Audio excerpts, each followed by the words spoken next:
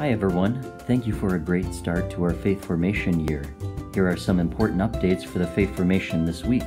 Be sure to have your car tag visible on the front passenger side of your car so that our volunteers can easily see your name. In order to accommodate everyone in an orderly fashion, we will form 2 car lines in the St. Joseph parking lot. Enter through either entrance on B Street and join in the line in front of the gym.